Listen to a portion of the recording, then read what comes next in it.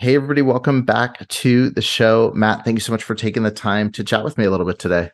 Yeah, thanks for having me, Eric. Man, right when we were about to hit record, we were talking a little bit and kind of started diving right into kind of influences, things that got you started in your music career. And it's one of the things I like to talk about most. I always talk about there's filmmakers that make films, and then there's films that make those filmmakers. And as much as I love watching Tarantino, I like to watch the movies that Tarantino liked watching, or as much as I like watching a Spielberg, I like going back and watching what are the things that inspired him as a filmmaker.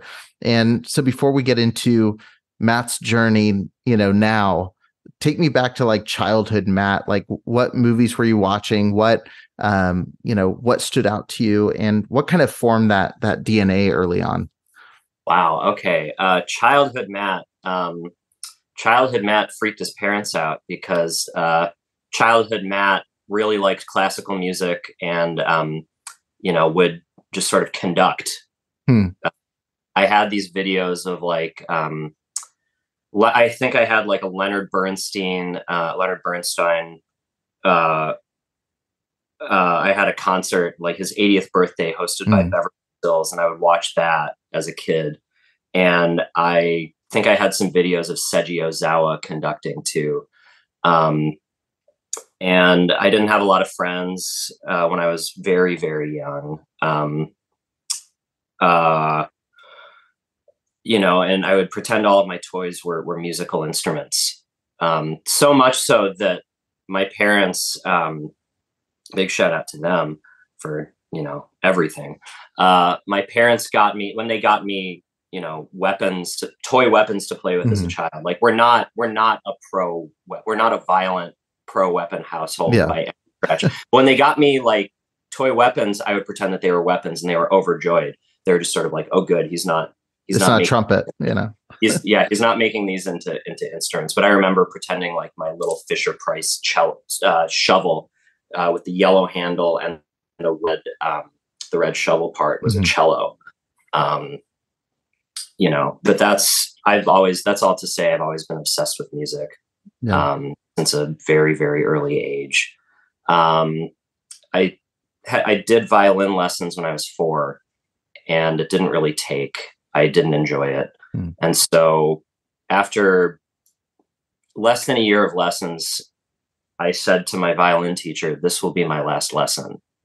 Because I didn't really know how to say, I don't like this. I said it, but my folks were just like, well, if he says it's his last lesson, it's his last lesson. I got sort of, I wound up picking up, my dad started teaching me piano a couple years later, and I stuck with it. And I'm glad I played, but it wasn't the instrument for me. But the instrument for me was bass. And I picked up an electric bass when I was 12, and picked up an upright bass when I was 14, and I never stopped playing. If I know anything about composition, it's because I'm a bass player. Because being a bass player, you're sort of the anchor of the harmony. You glue it to the rhythm. You have a really unique opportunity as a bass player to live inside the music. And I've lived inside a lot of different kinds of music.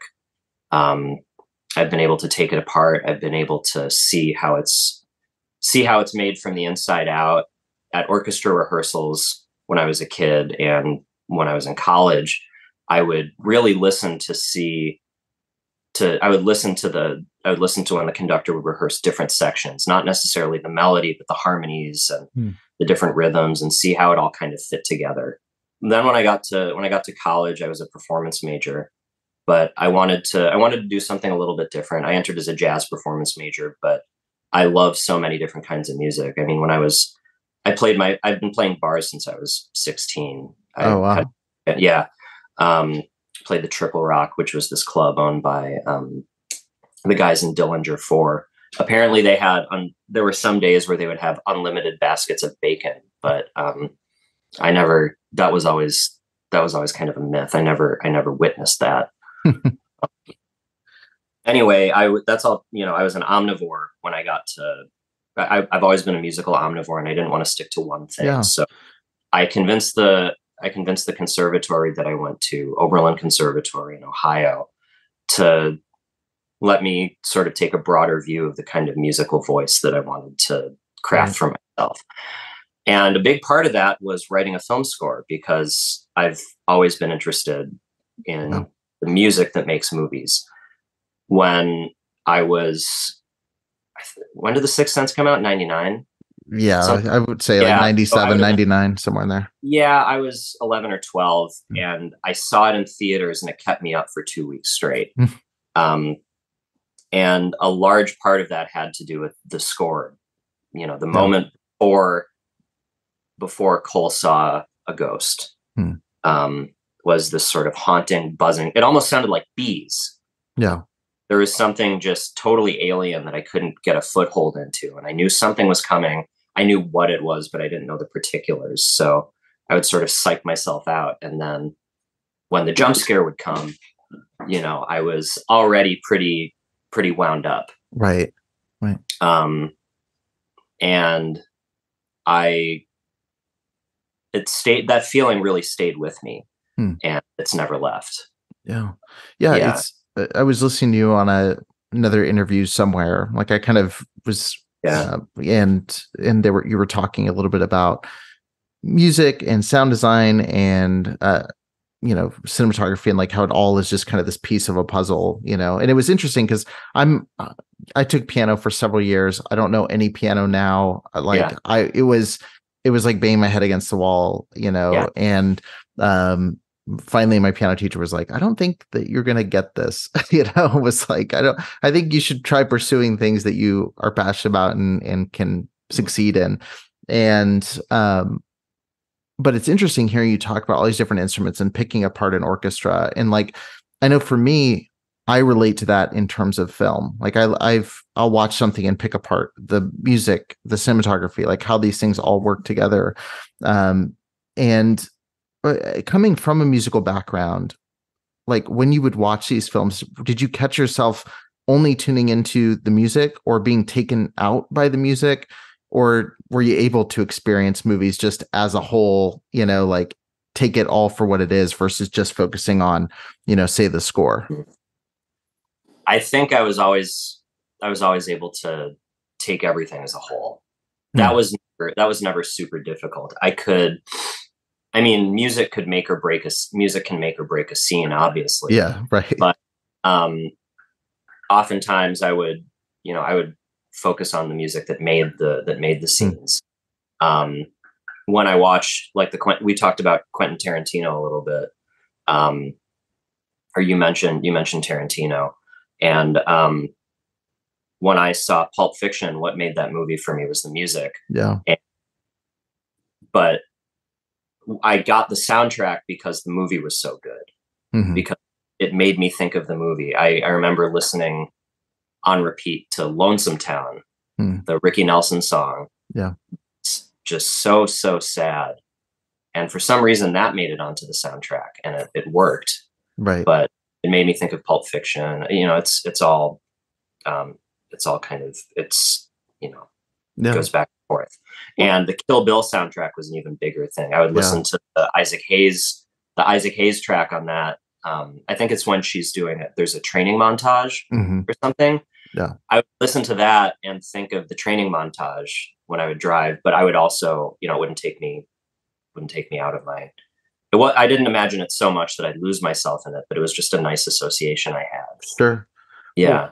Well, you mentioned before we hit record, you were talking about scores and soundtrack. And I think, you know, because I'm not a musical prodigy, you know, sometimes I get intimidated. I'm most intimidated when I sit down with people that work with music, because I'm always like, I don't know this technical term for this, but I always go back to story, big movie moments that we associate with music, like what we're discussing. And I think when you think composer, your instant thoughts are like John Williams, Superman. You think of Star Wars, you think of, and it's so funny because most of the tracks you think of are all John Williams. Like you think of all these massive, you know, blockbuster scores. You know, you were saying you love those, you were drawn to those, but you liked some of these stranger kind of indie soundtracks and scores. What was it about some of those, like, say, John Carpenter, that really stood out to you and drew you to them more than these massive orchestras doing the Superman theme or, the Star Wars soundtrack or something along those lines? That's a great question. John Carpenter, I mean, John Carpenter, I'm a fan of John Carpenter, but I think there are other composers that are sort of cut from this cloth that had a bigger impact on me. Ennio Morricone, before he did those, The Mission or whatever, Right. he did a string of Dario Argento movies, like early ones. And I love those. I think there's something so adventurous about what he does. Yeah. But it's still melodic. Mm-hmm. The bird with the crystal plumage kind of it was one of the things that made me want to move out here. Was one of the scores that made me want to move out here, because it's so integral to the movie and it's so all over the place. Yeah. Just like the movie, but it does it in a way that doesn't feel safe. Yeah. I grew up playing in punk bands, so I like music that doesn't feel safe. Right. I like music that challenges you, but you still want to sing along with it. The other soundtrack that I always had in my mind, or one of the other soundtracks I always had in my mind, was Cliff Martinez's score to Drive. Now that's not a safe soundtrack, because in the hands of so many people that could have been just this pounding, right, percussive, orchestral heavy action score. And what does he do? He uses something called a crystal Bichet, which is or a Bichet crystal to score it, which is essentially a descendant of the glass harmonica, which is a rotating glass cone. You know what it is, right? I don't. It's a glass instrument that you rub to make sounds, and so it has this kind of sound. So instead of becoming a movie, instead of becoming this sort of taut action thriller, Drive also has this dimension of tenderness to it. Yeah. And I liked that. I mean, I loved the sound palette, first of all, because it was just so alien at the time. I heard anything like it. But I also liked that it added a different dimension to the movie. So it has this kind of sympathetic undercurrent to it. Yeah. You really feel for the driver. And, whenever in that scene where he says to that character, like, if you don't give me this information, or, you're going to leave you left a little boy without a father, I'm going to hurt you. Something like, you really think that he cares for this kid. Right. I'm probably misremembering parts of it, but the point is that character, the score kind of imbues that character, who's just sort of, Ryan Gosling's performance is so restrained and so minimal. It really adds some emotional weight to it. Right. I just looked up a crystal Bichet and I'm like, never seen this before in my life. Yeah. It's very odd. Yeah. But, can you describe it? I mean, it is like it looks alien. I mean, it looks like a strange, it's like 3 discs and a interesting parachute. It's huge too. Yeah. Which is bizarre because you look at the picture. I mean, it looks like a piece of modern art, but it's an instrument, I suppose. I wouldn't even know how to approach it. Yeah. Another movie that I really liked was Klute. Another score that I liked. It's Alan J. Pakula. It's part of his Paranoia trilogy with All the President's Men. And the music for that feels, there's a theme for that. The theme song is just eerie and terrifying. Yeah. But in such a subtle way. It's not music that beats you over the head with what it's supposed to be. It just sort of gently nudges you to your interpretation of what the movie should be. Do you ever like music that beats you over the head? and says, "Here I am." I love it. Because Love it. you were mentioning, driving. You were mentioning, you mentioned Morricone, which a lot of Morricone scores, like, I mean, Once Upon a Time in the West is one of my favorite movies of all time, and the score is almost a horror movie score in some of the scenes, and it is very much a horror movie in a lot of scenes. But and then you see like Hateful Eight in 2015, like he's coming back and doing another version of that. I feel like even better, I would say. But then you have scores like you mentioned, kind of the drama, like Pino Donaggio's score in Blowout, that has this like very melodramatic, almost like, and De Palma has this too. It's so melodramatic where like he teeter-totters to where it could be just way over the top to where it loses you, but it never does. I have a special place in my heart, I guess, for scores like that are like, so like the love song in that movie is, and Tarantino actually used it in Death Proof, but like it's so melodramatic and so look at me that it's like it becomes its own thing, like its own scene is like this score that comes in. So I was curious if you like that or if you found it distracting. Oh, I love it. It's so fun. I mean, Jaws, I think, is my favorite film score. That's a character. That's a legit character in the movie. Yeah. Right. Yeah. The Star Wars scores, I mean, those are untouchable. Right. Alan Silvestri's scores to the Avengers movies, I think are just brilliant. Yeah. And they're so not subtle. Right. But they're so well done. Yeah. That was my favorite part of Avengers Infinity War, which my hot take is the saga should have ended after Infinity War. There shouldn't have been an Endgame. Yeah. Just leave it dark. Just half of the characters are dead. Yeah. It would be interesting. That's why I make these decisions though. I mean, the new Saw movie's coming out, and it looks like I'll be talking to Charlie Clouser. It'll be awkward if I don't, and I mentioned this, but like, the big reveal is like pinned with this score that just ramps up and ramps up and ramps up to where it's blowing your mind as this twist that by movie 6 there's like 6 twists on top of each other layered in. So the score just keeps going. But yeah, there's so many iconic films where like those moments are so underlined by some piece of music. Oh, sorry, go ahead. Oh no, you go ahead. Well, I was going to say, going into Belle, which I hope this isn't too much of an abrupt, kind of drive into it. But, when I got reached out to cover it and I read like Beauty and the Beast, take, and I almost responded just instantly, was like, no, not interested,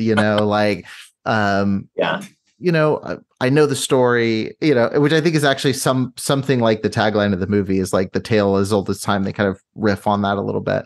But I went and watched the trailer because I've had a couple times I've been reached out with a movie to cover or to talk about, and I go, no. And then I watch the trailer and I'm like, yes, let's do it.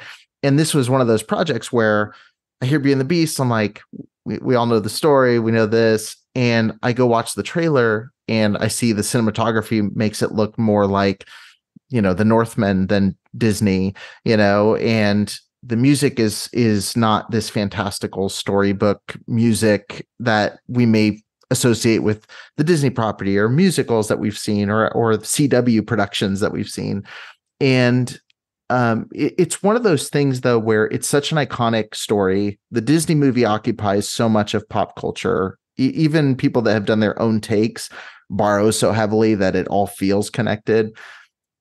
Going into something like that, how much are you drawn to go, let's look at these iconic things that have been done before and riff on them versus let's go, like, where do you even start? Like, do you start with just like blank slate, let me block out everything I already know? Or is it, how do I pay homage to what's been done while also giving it its completely own direction? I mean, going into this project, I understood that it wasn't going to be like the Disney version. Yeah. We all understand that. Sure. I think it's coming from a place where I'd read the script and I had read drafts of the script, I think it's a story about love first. Hmm. It's a take on Beauty and the Beast second. Beauty and the Beast is it's the most effective vehicle for the story that Max wanted to tell.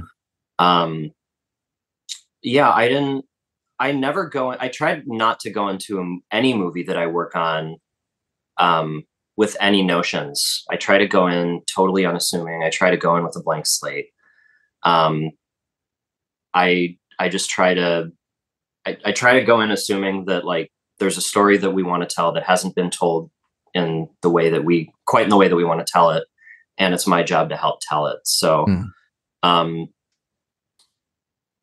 yeah, I mean, the Disney thing never really figured into how we wanted to tell it. If anything, more of an influence was the Cocteau version. There are some moments that I don't want to get too heavily into spoilers, but there are some moments where we did some things filmically that more resemble the Cocteau version than anything. But yeah, I mean, as far as my score, I didn't feel any sort of pressure to do anything like Beauty and the Beast, the Disney movie. Right. I just wanted to do something that felt like our movie. Yeah. I've seen Beauty and the Beast so many times. Like as a kid, I grew up in the Disney clamshell case video cassette age. So I had a copy. I watched it a bunch. At one point I could probably sing along with the whole thing. Yeah. I couldn't anymore. It's been ages since I've seen it, but it's in my marrow. So yeah, the movie itself does a good job of not trying to do what say the horror version of Winnie the Pooh that came out recently that goes, I have not seen it. I've seen the trailer for it, you know, but it's clearly is trying to stick its fingers in the eye of the childhood story and go so far in the other direction into full on horror, terror, you know, and really just like rip apart anything you already know. I feel like Belle really balances that of like, we're going to go in a more scary adult horror direction while maintaining some of the things that are beautiful about the story. With the music, was your initial inkling to go like, how scary can we go, or how far away from melodic and beautiful and sweet, you know, as people may come to expect? Well, my initial conversations with Max, the first score that he showed me was the Ocarina of Time by Zelda. That was his interesting real reference, because he really loved that score. He sort of saw Belle's journey as being somewhat related, and I mean, you know, this young woman moving through these kind of unreal landscapes, I think is probably fair to say. And so I listened to a lot of them. I listened through the score, and that was my initial reference, but he also gave me a pretty long leash, so to speak.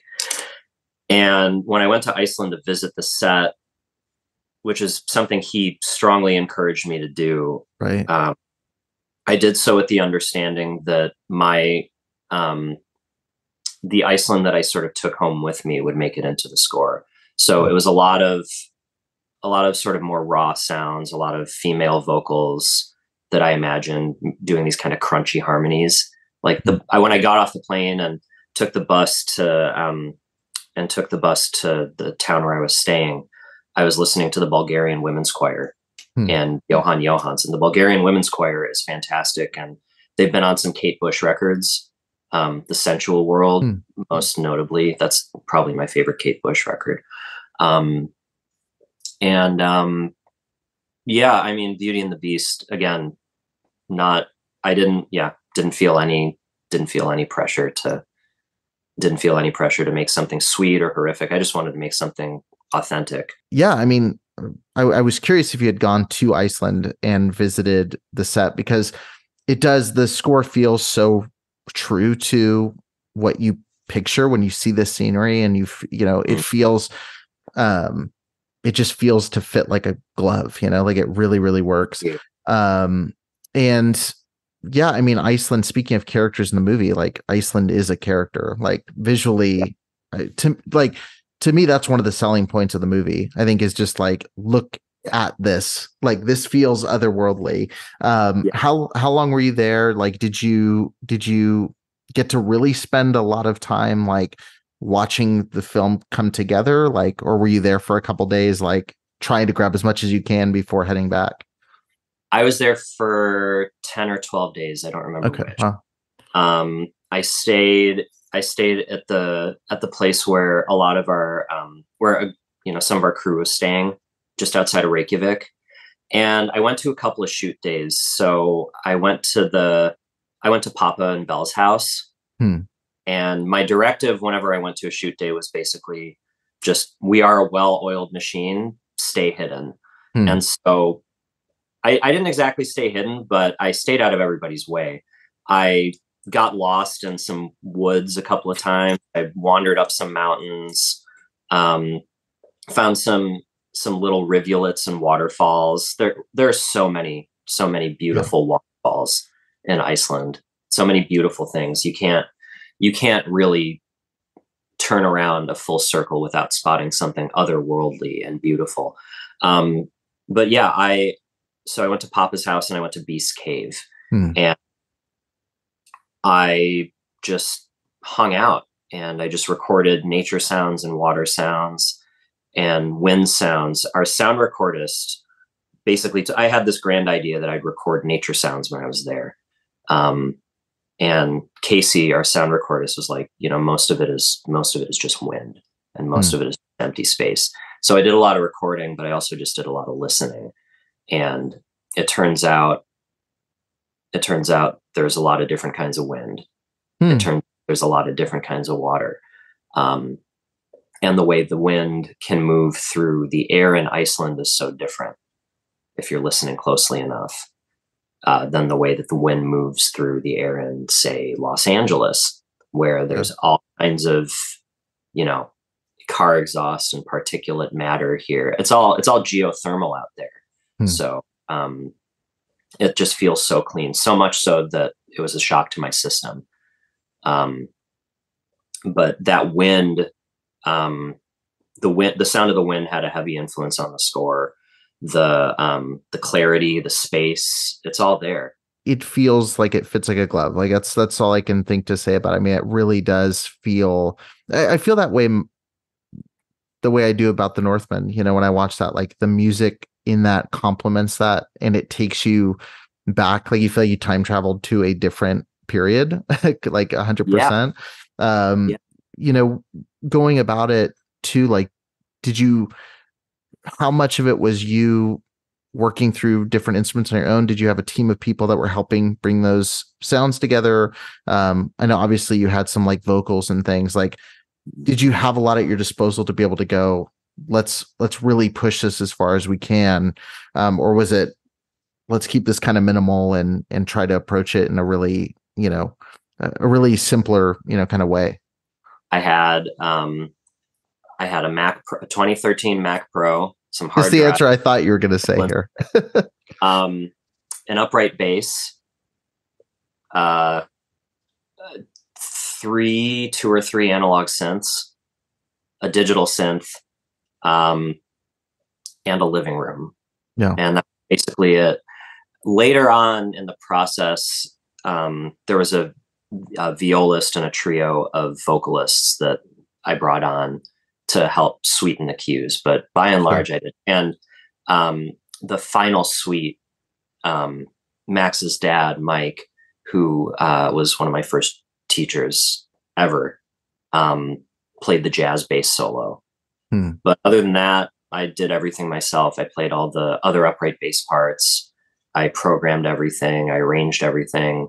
I made the patches on the synths. It's just me in my living room in mostly a bathroom. Was it hard maintaining that? Because I mean, I have to imagine coming back, you've got all this like magic you've tried to capture in a bottle of like, here's the environment. Like then you're sitting in your living room and like have to go to work. Like, what was it difficult maintaining that energy, or that like, this is what I want it to feel like throughout the course of that project? Because I know like there's a lot of times like I do shooting and editing and then I'll go film something and it's amazing.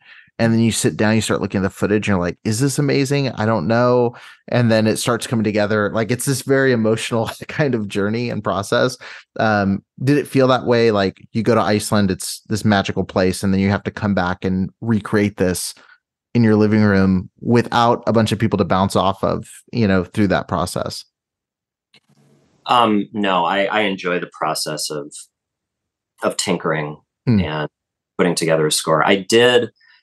We did about 3 drafts of the score, and it's around 65 minutes of music. So Wow. a lot of music. And It's a 80-minute movie, right? I mean, it's about, yeah. Yeah, I don't know if all 65 made it in. Yeah. I haven't sat with the stopwatch and figured out how much. It's pretty wall to wall, I felt. Yeah. Yeah, it is.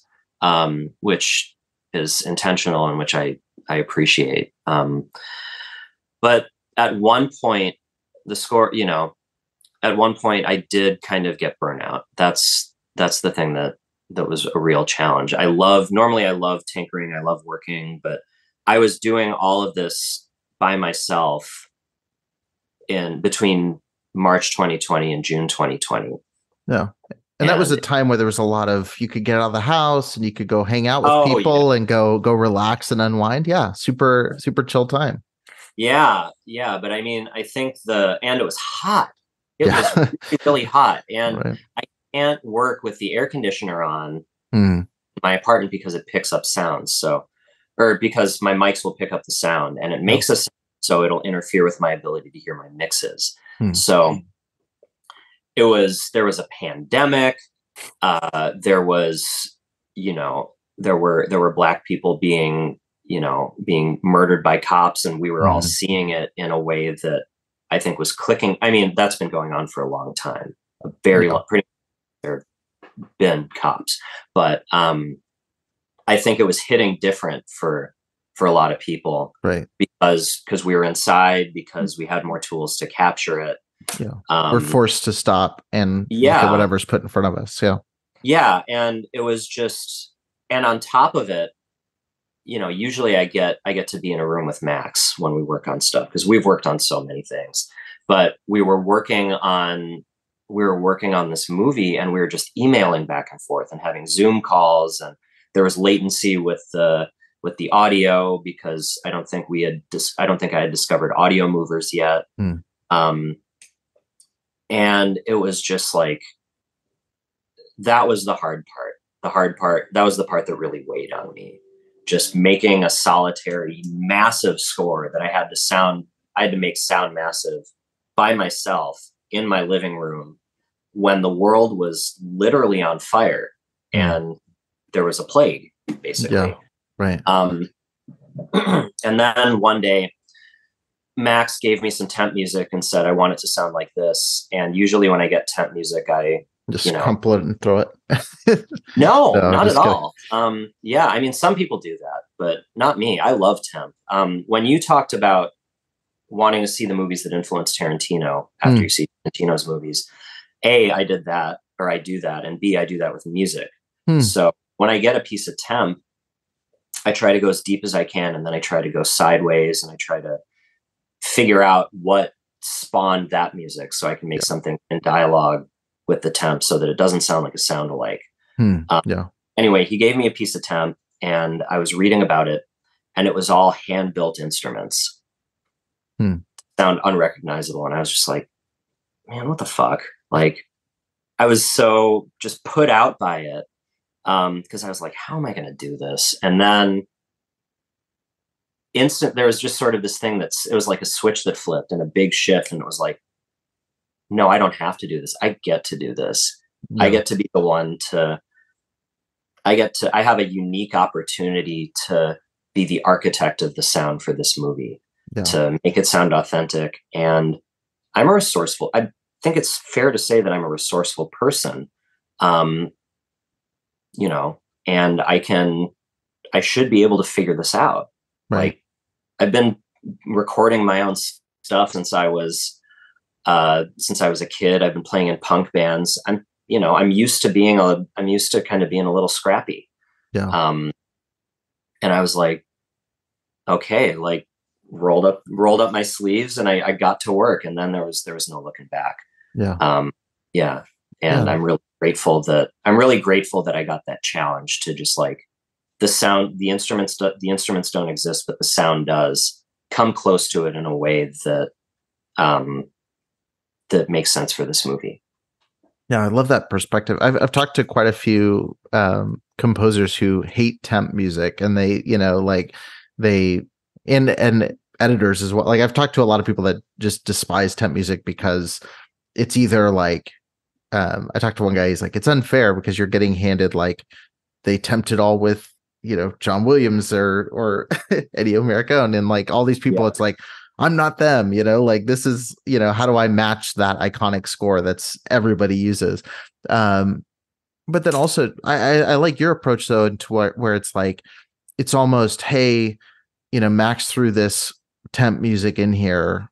Like, what did he like about that? Like what drew him to that piece of music? I think that's a super healthy reframe instead of being like, well, I'm not going to do that. It's like, what did he like? Yeah. What were the pieces he liked? And I love that you used, it sounds like you improvised a lot with sound effects and with things that you did record in person, which I think is a really cool, it gives it that handmade feel that like, again, makes the movie not feel like, it doesn't feel like stock music. Because I think when you think of any of these types of stories, you think of, at least for me, I think of these very like just simple orchestral pieces of music that you just like, yeah, throw that on there. And then, I was listening to the track Thank You this morning just to listen to again, which I think is my favorite of the tracks that have been released from it. It's a really beautiful piece of music. And again, it feels like it's from another time. Like it feels like it's a very, again, it feels like you time travel a little bit when you're listening to the music. It's a beautiful piece of work. But it has that quality where it feels like it wasn't made using modern means. It just has that otherworldly quality to it. So I think it's interesting hearing it was music inspired by these handmade instruments. You're traveling to Iceland, you're capturing stuff on location, like all of that amalgamates to this unique score. Well, thank you. I really, really appreciate that. I should say that the sounds themselves that I recorded did not make it into the score, but approximating the sounds and feelings right is what my goal was. So the way I did that was, with synthesizers, you have many synthesizers have a noise generator that you can sort of, you can add usually to add kind of a percussive hit or a percussive tinge to a patch. And for this, it adds a layer. I like the way that the noise generators can just add a layer of wind sounds, which is another. So every synth patch I designed, my challenge to myself was there needs to be something that sounds like wind, whether it's, whether it's actually adding a noise generator or a noise tail, whether it was just sort of running the noise gen by itself and adjusting that sound, whether it was, adjusting the resonance filter. There are any number of ways you can make something sound like there's wind blowing through it on a synthesizer. And on the upright bass, you're creating motion when you draw the bow across the string. You're creating motion with the bow. You're creating motion with the string. So there is some movement in the air. And the way that I tried to do a couple of things to make that sound windier too. So I would loosen the bow hair on my strings to add a layer, or on my bow to add a layer of grit and noise above the strings, so that it almost sounds, so that the sound was a little raspier, so that it sounded like there was escaping. There's another technique that I used called artificial harmonics, which is essentially where you shorten the length of the string. And every string has overtones, right? Have you ever played a guitar? No. If you touch certain points of the string, just touch it, not pressing down, the sound is a little higher. The sound is a lot higher. And that's because what you're doing is you're activating the overtones of the low string. So if you shorten the string length, those high notes become higher. So I really shorten the string. And I would, find other harmonics, these other drones. And I would play them lightly so that it sounded like there's sort of this wind whistling through glass effect. Plus brass instruments for Papa, those are literally wind tunnels, basically. Yeah. Conduit for wind. So, everything I did, I tried to add that feeling of I tried to add different kinds of wind, like the different kinds of wind that I had heard. And the reverbs that I added to all of the sounds, I think reflected the different kinds of space that I could hear. Sure. I could hear the emptiness sort of echoing in. Yeah. Like the cave versus, Belle's house versus outdoors versus the field. Yeah. Versus a forest. Right. Like I tried to create these sort of impossible empty spaces. Yeah. You're a scientist is what I'm figuring out.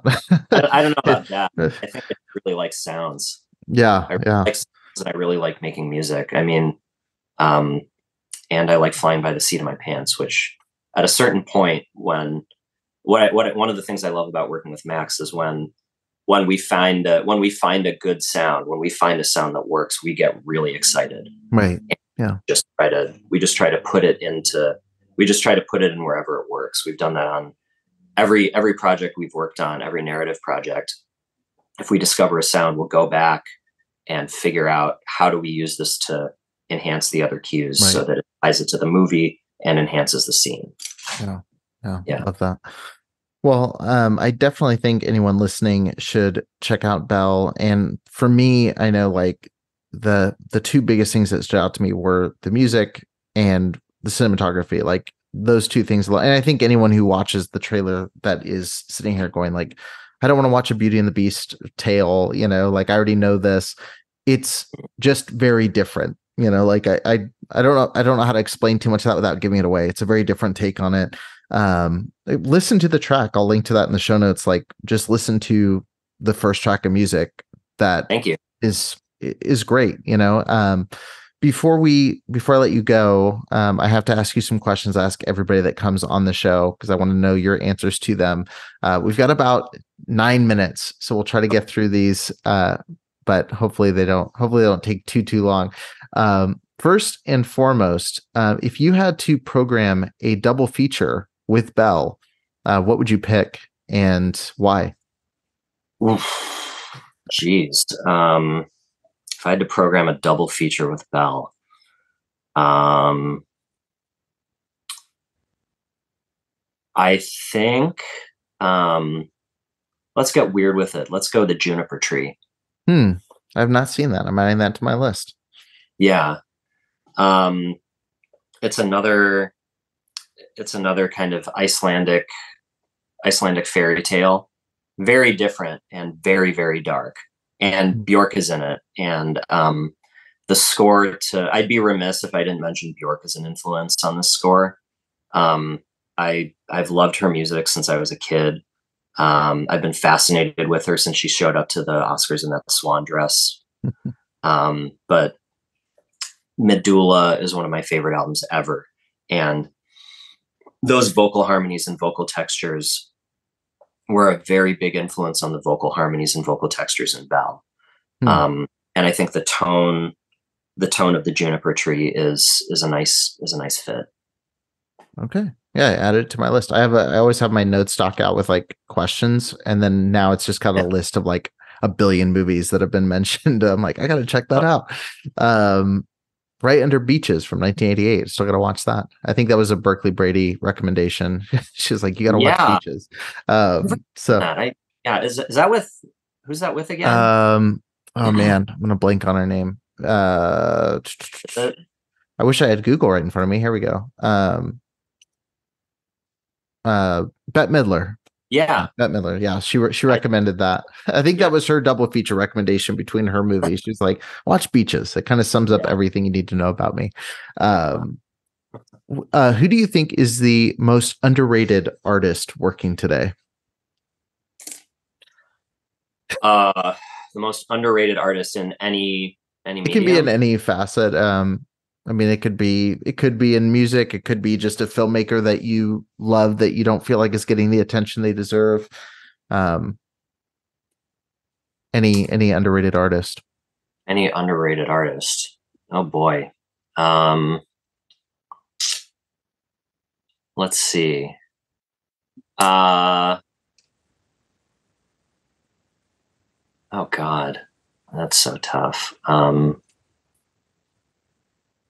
I know if I know whatever I answer, I'm going to come up with like a million different ones later.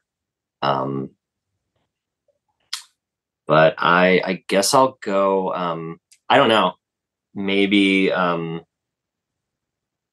just looking at my records right now. They're right behind you. I'm trying to think if there's anything there. I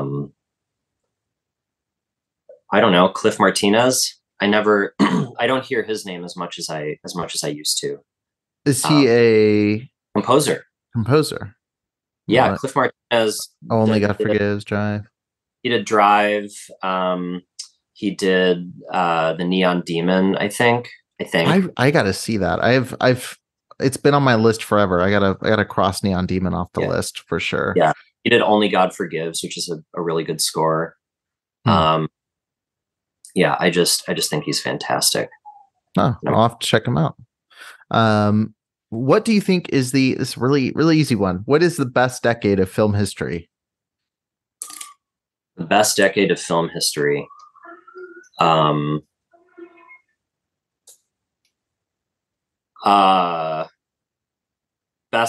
by any metric, or best how? What do you think is the best? You know, like I my answer to this is always, I kind of think it's kind of half decades. Like my answer is always the reactionary half of a decade after a super sanitary half of a decade. So, you know, you've got look at the early 2000s and how dark and gritty that got. And then we shifted into the big budget superhero kind of, you know, a little bit more, you know, family blockbuster. And now we're kind of shifting into like, you have Babylon, and you have like this long list of movies that are starting to come out that are really aggressive and, you know, pushing boundaries a little bit. So, but I mean, for me, like my go-to is kind of always the 70s, because I feel like it was such a reaction to the super clean 50s and a lot of the 60s. But again, it would be like the half decade of the latter half of the 60s has a lot of gold in it. So, but it's all personal preference at the end of the day, because there's great movies every decade. I mean, immediately coming to mind. I mean, it depends on the day. Like you could right. Make the 70s. I wouldn't argue with you. No. I'm going to make the case right now for the 80s. Yeah. I'm mostly thinking about like the ways that synthesizers were used in film scores and things like that. I think that's really important. Yeah. But as far as, you know, not even just important, it's just fun. I mean, Aliens, that's a fun movie. Yeah. I really, really love that movie. And like Videodrome, that's fun too. I mean, it's gross, but it's fun. Yeah. And then of course, Blade Runner. Any decade that Blade Runner is part of is going to be, you know, Blade Runner is my favorite film score. Yeah. Cronenberg movies are fun, but they're definitely a weird thing to say is fun. Like but there is a lot of fun to be had in them.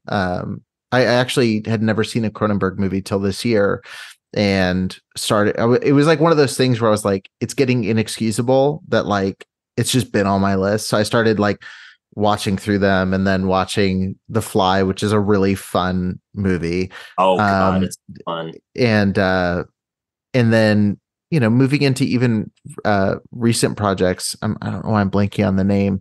Crimes of the Future, you know, like watching that and just seeing the kind of evolution of him as a filmmaker was really interesting, especially when we go back to like his first projects, like, you know, Rabid, and how different but how similar all of his work is over the last couple decades. Yeah. The Brood was great. I mean, Howard Shore is his go-to composer. And Howard Shore, I mean, of course, Lord of the Rings. Like, right. Yeah. that's Little project people probably yeah, know about, Lord yeah. of the Rings. I mean, talk about big budget scores that really do it for me. Yeah. I mean, yeah. Right. Yeah, I love that. Yeah. If you were given the green light to, I'll say rescore, if you were given the green light to remake any film, what would you choose and why? Is there a certain project that, a sequel or a remake you'd love to tackle, like a new take on? Oh God, so many. I would love to score. I mean, if there's ever, I would have loved to have scored one of the Exorcist movies, that would have been really fun. I'm sure those are, I don't know who's doing them, but I'm stoked for. I don't know who's doing the new one. There's another thing that I don't know who's scoring, but I would have loved to have gotten that call. And of course, I'm going to, the Three Body Problem. The books were fantastic. The Six and Lou Remembrance of Earth's Past sci-fi books, and Netflix is making a series. I would have loved to have done that. Yeah. I'm trying to see. Now I'm curious who's doing The Exorcist. David Gordon Green. Well, he's directing. Yeah. I know he's directing. He brought in Jennifer Nettles, so Righteous Gemstones crew's rolling in. Composer. I don't see the composer on IMDb. Interesting. Huh. I don't know. Well, it may be placements. I'm sorry? It may be placements. I know that for the original Exorcist, Lalo Schifrin originally wrote the score, but it was too scary. That's such a funny critique. It was just too evil sounding. And I know that they used a lot of placements. Like they used, I mean, have they heard Tubular Bells? That's like the most evil sounding soundtrack ever. But even that was on a record. That was on a record before The Exorcist. Right. They just used it. Interesting. Which of your projects do you think is the best representation of you as a creator? That is a great question. I love asking when people are promoting a movie, because they're always like, of course, this project is it. But I'm always curious to know if there's like one that stands out that's like, this is me. I won't say that. I mean, I think Belle is as good a representative of any about my kind of idea about how the score should contribute to world building. Mm-hmm. Because I think the goal with Belle was to create this sort of the goal with the Belle score was to help tell the story, but to do it in a way that creates an unreal environment that could only fit that film. I think that's something I always aim to do. And I got sort of the most rope to work with. And, I got the most music to write. I mean, 65 minutes of music is a lot of, so it was wall to wall. I mean, my favorite scores are the ones that feel like they're coming from the world within the movie. I think Blade Runner is my favorite because it feels like it's coming from that world. Yeah. It feels like, it doesn't feel like there's an orchestra commenting. It feels like the commentary is happening from inside the movie and it's moving the movie. And I wanted that for Belle. I want that for every movie, but I think it was especially important for a movie like Belle that is a fantasy. And I feel like I'm really happy with what we got. And I feel like it's a great, I think it best represents how I feel about world building. Yeah. And the lengths that I'll go to make it happen. Yeah, absolutely. Literally to the ends I went to Iceland. To the ends of the earth. Yeah. Yeah. I wanted to go all in. I want to go all in with all of my scores, but this one I really, it took me, it took us a year to work on. A trip to Iceland. We worked through a pandemic, a pivotal time in history. And I like going all in, and this was a lifeline. Love that. Well, you may have inadvertently answered my next question, but what is the best piece of advice you would give to an aspiring filmmaker who's listening to this? Don't listen to me. I thought you would say go all in. Yeah. I mean, but yeah, I mean, I can tell you what's worked for me is just like listening to the people that I collaborate with, and understanding that what I'm making I'm not making concert music. Yeah. You know, I'm film music. It's supposed to help tell a story with everybody else. You're part of an ensemble.